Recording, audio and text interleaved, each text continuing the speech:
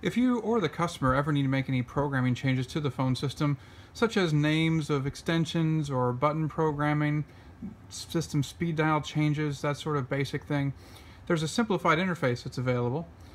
You can access that by opening a web browser and entering the IP address of the phone system, which should be indicated on a label that's applied to the front of the phone cabinet. Type in that IP address and you'll see a login screen like this.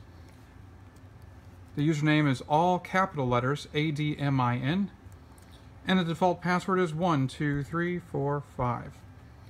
As soon as you type that in, click on Login, and in a moment you should see that simplified administrative interface available to you. Click on PBX configuration, and if I wanted to go into system speed dial, I could go down to Feature, and right here is System Speed Dial.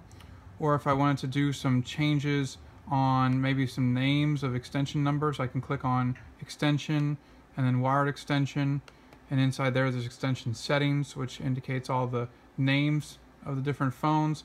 I can also click on Flexible Button, and on that programming screen I can choose which options are available on which keys. I also have under Group, Incoming Call Distribution Group, and choose the last option, Member.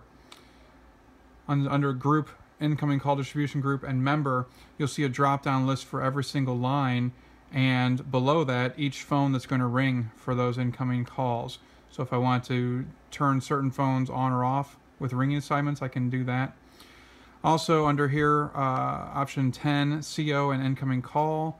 Option 2, DIL table and port settings.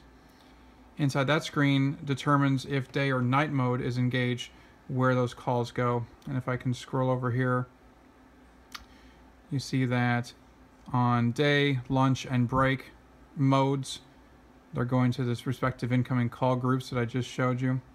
But on night mode, if that's engaged on the phone, then it's going to extension 500, which is the shortcut to voicemail. So in this particular configuration, whenever they push the day-night button and toggle it onto the night mode, or if they have a program for automatically shifting from day and night mode based on time of day, this would be the screen to control which lines actually follow those rules.